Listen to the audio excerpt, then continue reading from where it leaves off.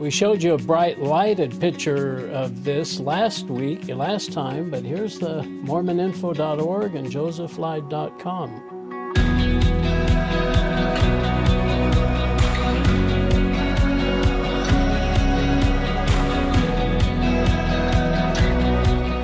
Let's go back and finish your schooling, and then you meet your dear wife.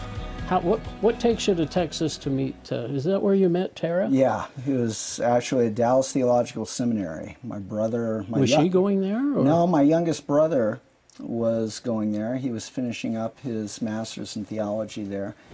And I had started a correspondence with Tara, my now wife. How'd you meet her?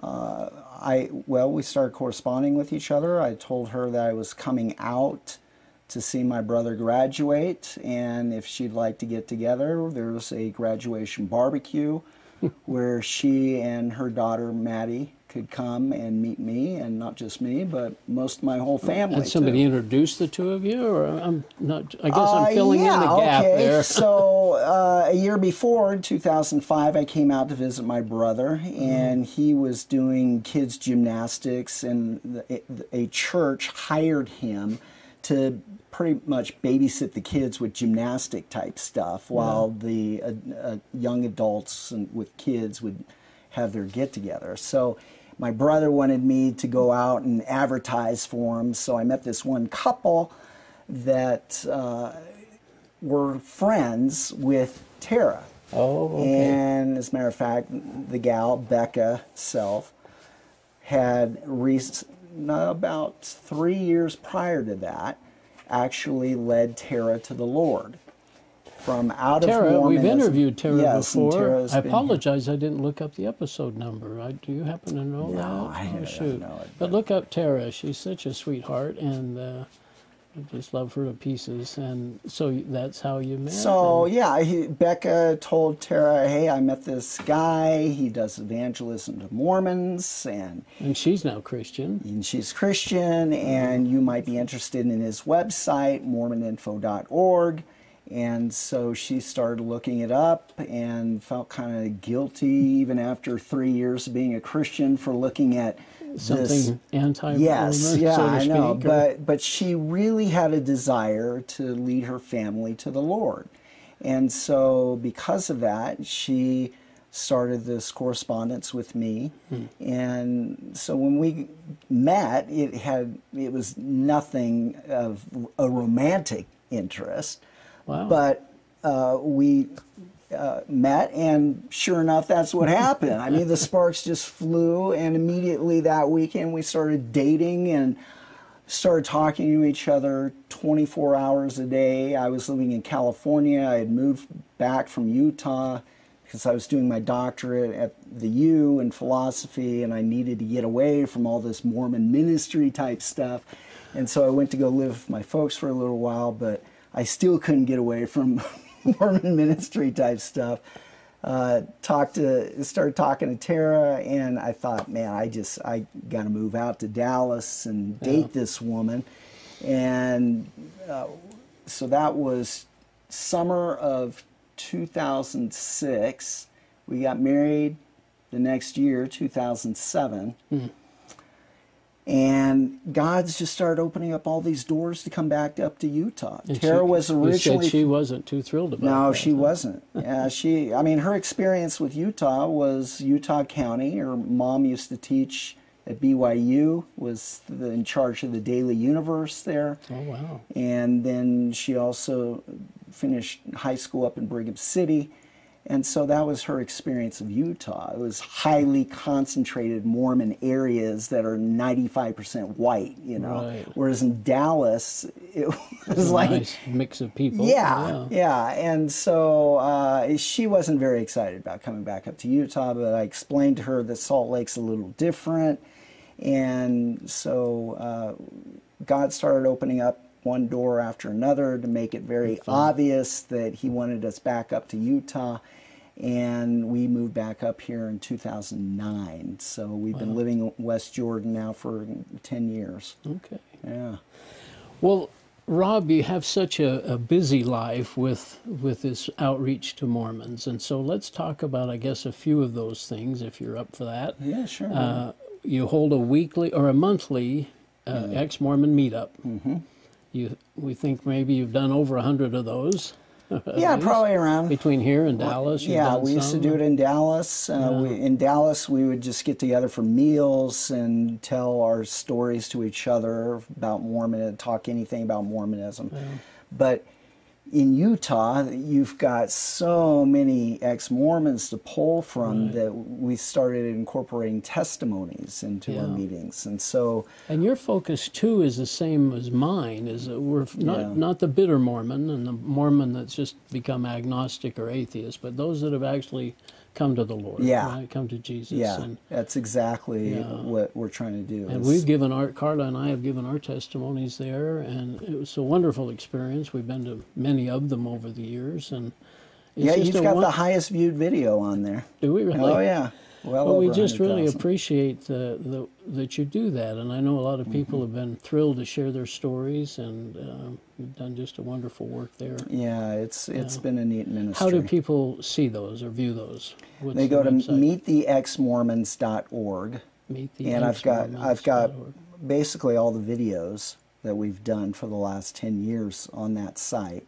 Yeah, some wonderful people. And then we have, you could sign up on the bottom right to follow this site, and then you get the updates of my address, where we're going to meet, and or other events that we get together. Yeah. And somebody might come and do a lecture somewhere, and we'll go hear that or something of that sort.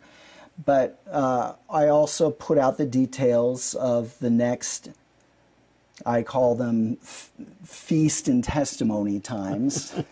As opposed to fast and testimony. Yeah, right. And so we put on the main course, and we invite people to sign up for what they want to bring, an appetizer, side dish, or a dessert. Right. And then we sit around at 5 o'clock for about an hour and a half, 2 hours, and talk and get to know each other, share what's going on in each other's lives. Yeah. And then after that, somebody will share how they got out of Mormonism and gave their life to Christ. Yeah, it's a wonderful support. It's a great support, and I know a lot of people that have come in there and have really felt the love that you have for the Mormon people and just a fellowship. I think that's great. That's what it is. The other thing that you do, I know a lot of, is the Thursday afternoons or Thursday evenings at Temple Square. Or do you? I used to do those, but I've been focusing on other things. Well, that other thing includes going to temple open houses. Temple open houses. How many of those do you think you've been to? I've probably been through around 25 temples. And we're talking about, tell us a few of the locations. Well, Rome. Rome, I was at the beginning of this year. Yeah. We also went to the Oakland temple opening in May. In April, went to back Memphis and then Oklahoma City. Wow. And now these are temples that have been built, and people are allowed, the public's allowed to go in and go through them. They're either until they've been prayed over, and then they are closed to the public. That's right.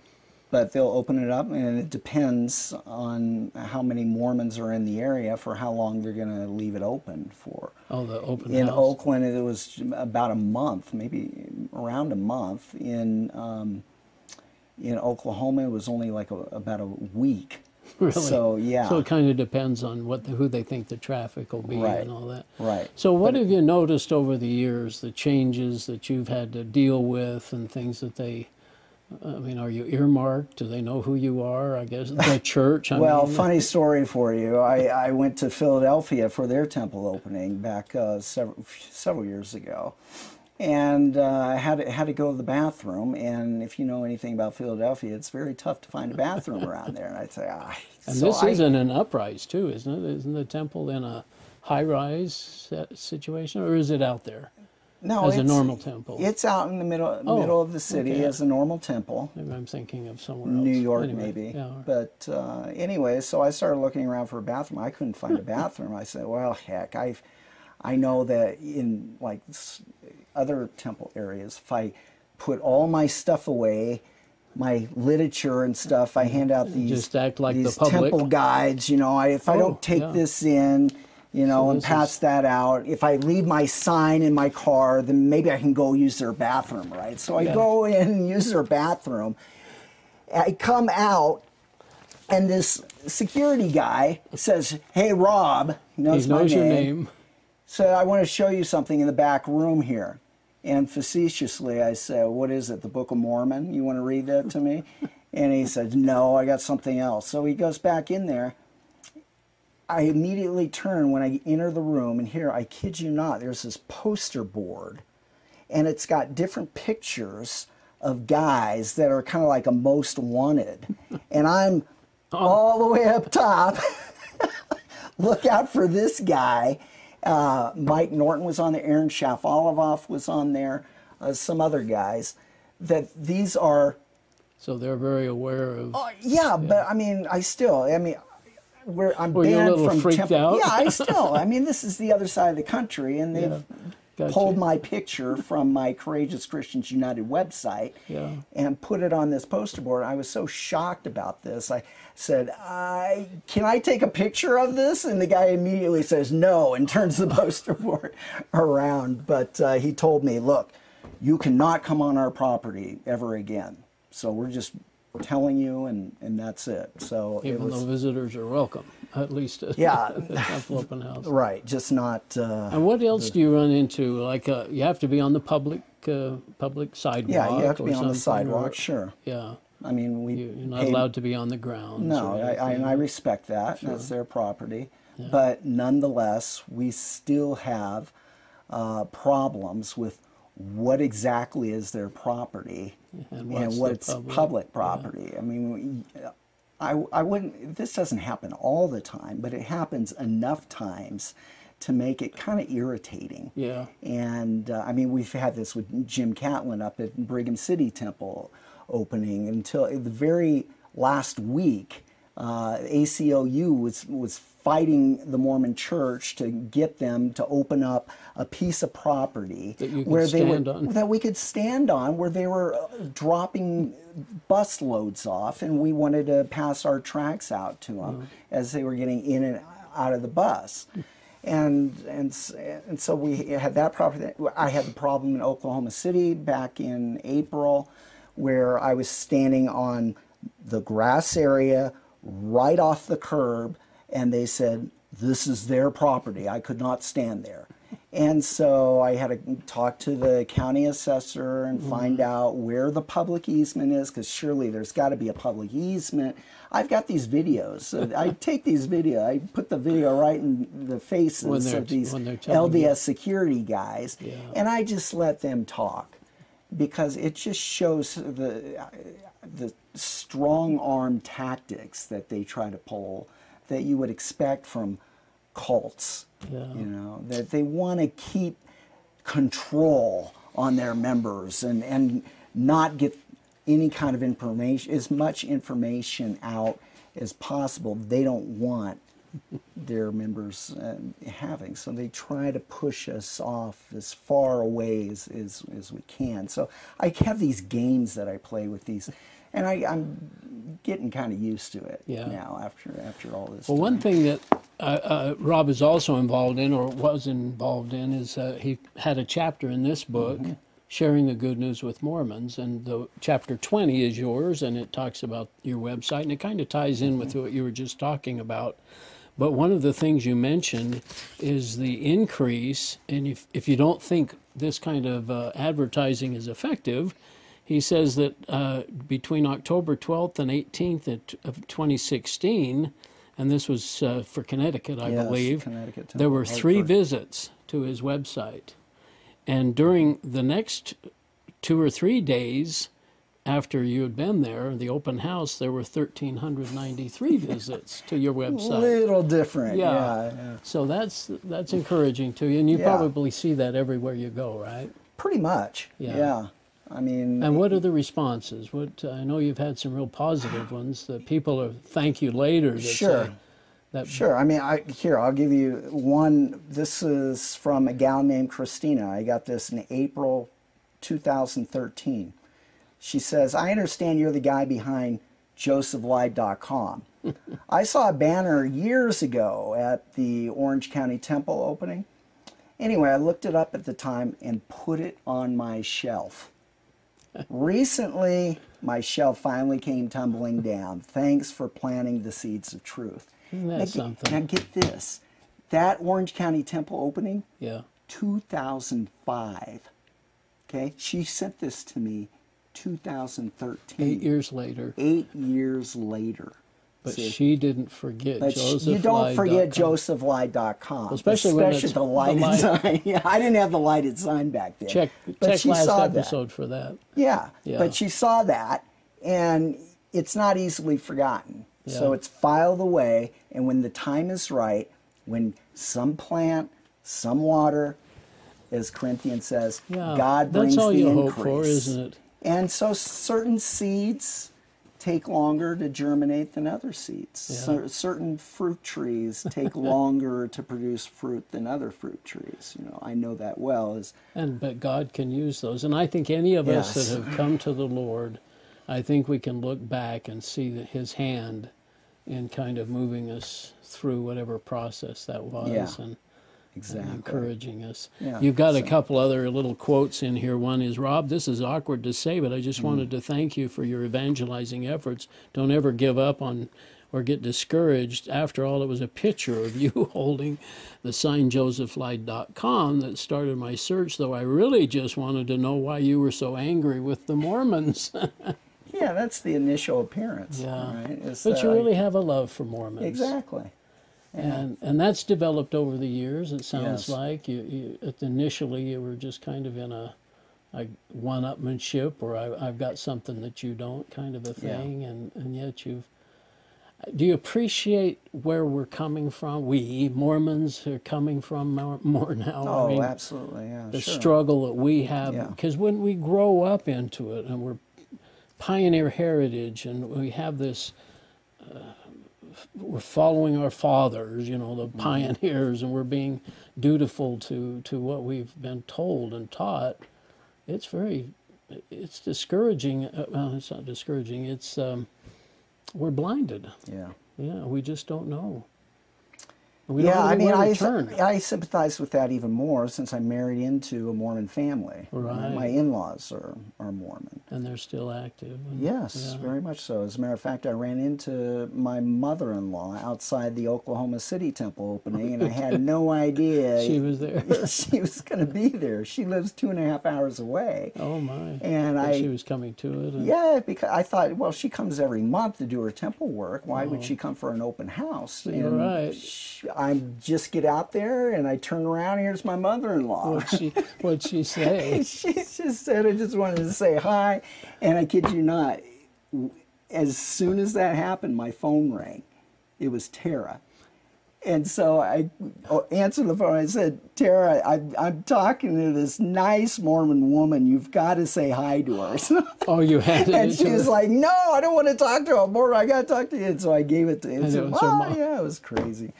Anyway, it's a funny that's story. funny. It's happened before at the Manti pageant, too. She came up behind me and was tugging on my shirt while I was preaching. And I just was kind of tuning this Everybody person else out. Yeah, I wanted to get my message out. I didn't want to be distracted. And I just let this go for about a minute or so. Finally turned around. It's my mother-in-law. But I love my mother-in-law. I love my in-laws, and a lot of them. Tara's, all her sisters have left, not officially, but none of them would claim to be LDS at this point. But still, the extended family is very much LDS, and I have a real burden for them. I pray for them every day. And I pray for other Mormons that I've met outside of these temple openings or outside Temple Square that I meet, and I put them down on my prayer list, and I continue to pray for these people. Well, I don't know. There's such a freedom and such a liberty that comes. The burden has come off of our shoulders when we accept Jesus and what He did for us, realizing that we couldn't do it for ourselves. you never really experienced that little transition, I guess. You always had Jesus, and you've just been able to. That must be so joyful to have had him as a companion and as a friend all these years, and Yeah, it's so different. well, And yet Mormons believe that they believe in Jesus, right. but they believe in the Savior and the Redeemer and Right. the elder brother, and They don't know Jesus. they don't know Jesus. They as have God. what Jesus said in Matthew 24:24 is a false Christ. And if they don't have a false Christ, I really don't know who does. Because their Jesus is a burdensome Jesus. He's the elder brother of He's Lucifer. a created being, for He's a one thing. created being. He is not the creator of all things outside his own being. Even though that's what John They have tells us. devalued Jesus to make him their elder brother in a pre-earth life. And if they're worthy enough and do break their back and do all these commandments that Jesus has nothing whatsoever to do about abstaining from drinking coffee or tea, or giving 10% of your income. If you don't do these things, you can't have a temple recommend so that you can go to the highest heaven and be in the presence of the Father in the celestial kingdom. And become a god. and if you're if you enter into the celestial law, the gospel law, and do everything the Mormon Church requires of you, then you can reach exaltation or eternal life and be your own God and populate these worlds to where your own spirit children will be worshiping, guess who? You, as opposed to the God of this world. And as a Christian, That's just, that is just, can I say, blasphemous. yeah. Right? It is. Because the God of the Bible knows of no other God beside him in Isaiah 44, verse 8. Isaiah 43, verse 10. I am the first, I am the last. Beside me there is no God. other.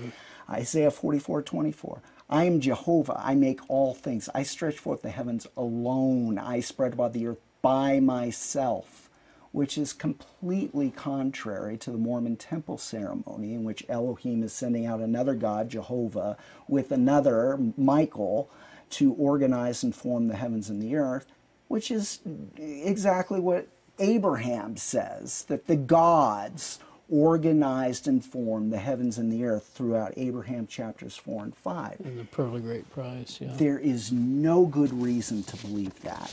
There is every good reason to believe the Bible, that God has promised, that Jesus himself said that Scripture would not be broken. Scripture cannot be broken in John 10:35, that heaven and earth will pass away, but my words will not pass away.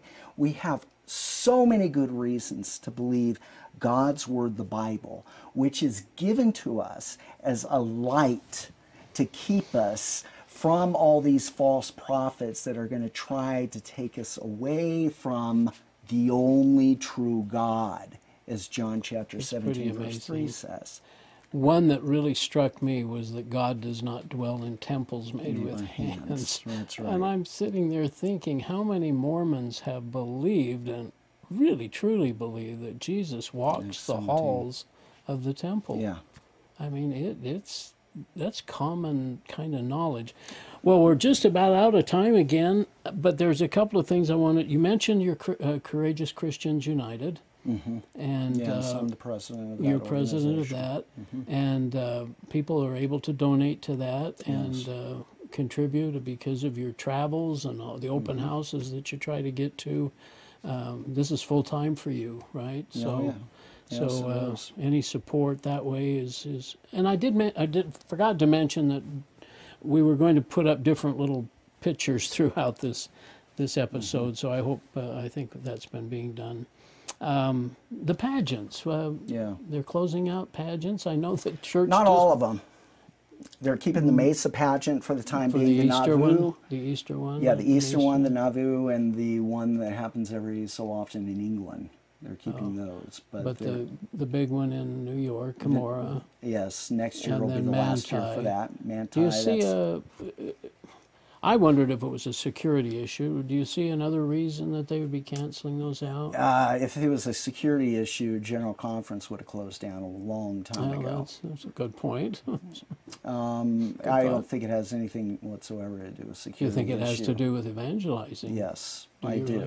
When Because I you're- know they actually bought the road. Yes, when you there buy the by road, Manto, yes. Manti. They kept trying to push us out and putting signs up on their lawn all over, no proselytizing or evangelizing allowed.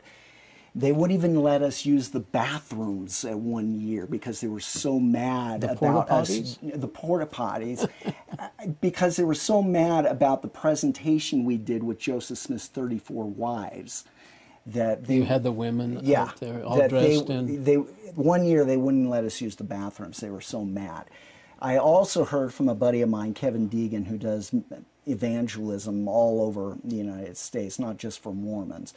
But he heard from a friend of his in upstate New York that he's a Mormon of some repute, he says, that the word came from Dallin Oaks, that the reason that they're getting rid of it is because of us evangelists, that they are getting sick and tired of all the headaches that we're creating for them.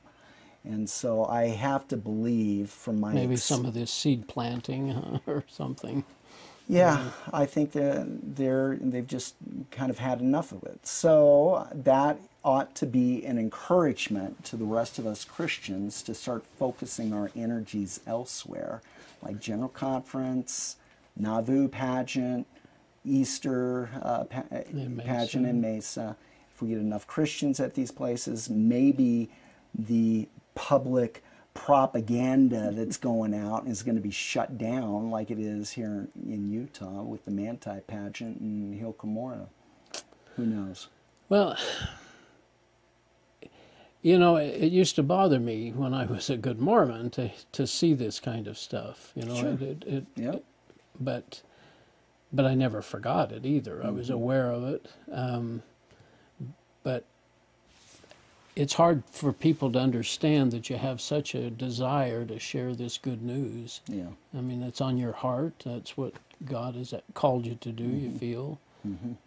Any kind of last words or last thoughts that you care to share? And Well, yeah, I understand that on the surface of things, it looks very offensive, and I just have some axe to grind against Mormons, and But this is not that's true. just not the case. No. And I mean, I understand if you're being woken up from your great sleep that you're having by somebody banging on your door, you got to get up, you're going to be initially pretty upset, Yeah. right? But when you come Make to us find think. out that you got a fire going on in your home, yeah, a proper response would be, thank you for what you're trying to and do. you do get a lot of thank yous Oh, I do. eventually. I do. Yeah. Yeah, I do. You had some other stuff. Was there anything there you wanted to make sure we shared? Oh, just certain testimonies of people that have seen the website here or there and have been influenced to leave. I think one of the best testimonies I can read to you is from a gal named Belinda. And this was back in October 2004. She said, I saw you or a friend of yours recently near Temple Square with a sign that said josephlied.com. Kind of figured it was an anti-Mormon website, but looked anyway, going against the counsel of the church, which encourages us not to read anything negative against the church. I now thank God I ignored the counsel of the church. It's as if I were wearing blinders my entire life, and now I can see. I have spent the past week and a half reading everything I can get my hands on about the church. It's no wonder they don't want us to read that stuff. They don't want us to discover the truth. I don't know if it was you, but I'm sure it was someone you know at the very least that was holding that sign. As I type this, I have tears streaming down my face, tears of joy for discovering the truth about Mormonism and now getting to really know my Savior, and tears of gratitude for your work and for those like you that spread the truth. God bless you, sir, for all you do. You will never know how much you have blessed my life. I will now spend the rest of my life telling others still trapped in Mormonism about the truth in your sight. That keeps me going. Yeah. Right? When I get stuff like that. Yeah. And the websites here actually have a wonderful thing that you do, differences between Mormonism and Christianity. Yes, and on the points out. homepage. Yeah, that's really excellent. I like where that. people can hit the link and get it from the horse's mouth. Right, and they don't, it's not someone's opinion, it's Right. actual facts. And I've been complimented by Mormons on how how good that is. Or, yes, on how I really understand Mormonism on it. So, well, you've been at it for many years, and I speak. I, for one, thank you very thank much you. for all your service, and That's encouraging. yeah, I just hope many more as they come to, as they search, that they come and find you. So thanks, Rob. Yeah, Appreciate God bless you. Thanks. We'll see you next time.